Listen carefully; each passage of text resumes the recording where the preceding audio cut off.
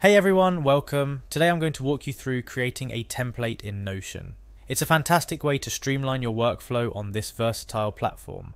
Whether you're managing personal projects or collaborating with a team, templates can make your life a whole lot easier. So let's dive right in. First things first, you'll need to head over to Notion.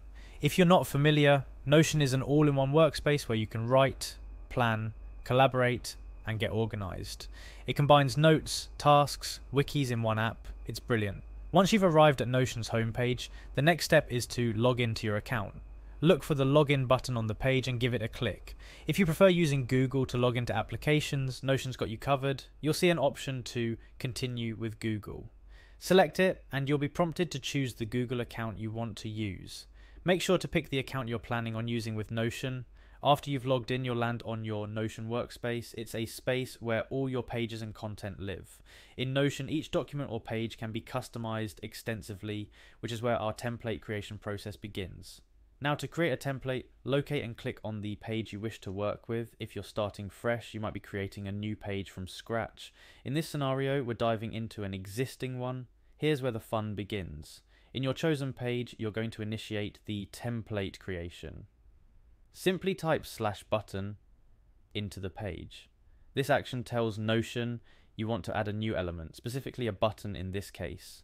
After typing /button, options will pop up. From these, select button.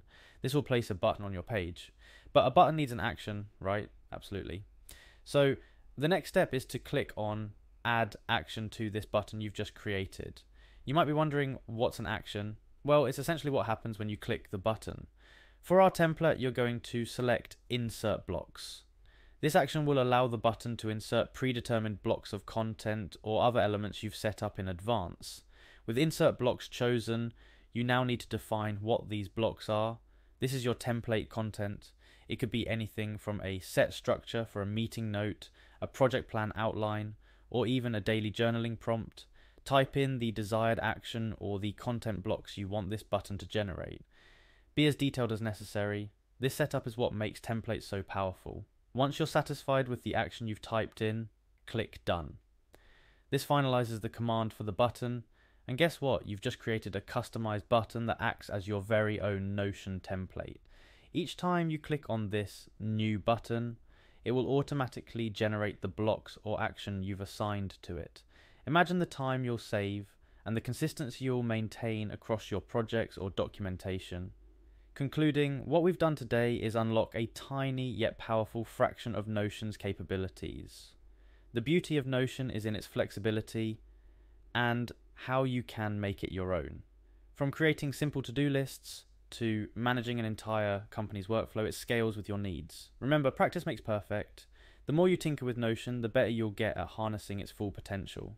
So go ahead, start creating, start organizing, and most importantly, start simplifying your work life. Thanks for following along, and here's to efficiency and clarity in all your projects.